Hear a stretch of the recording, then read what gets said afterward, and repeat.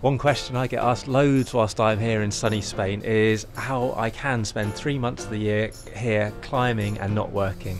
It's pretty simple, that's not to say easy. I think you need two things.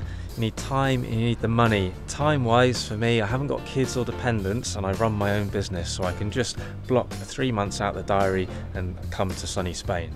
The other big one is money, and I spend too much time working in the rest of the year and not enough time climbing, but it does enable me to afford 3 months worth of Airbnb, which costs about £3,000, and the ferry and fuel cost to get here as well, which is about £1,000 grand total return and whilst I'm here as well.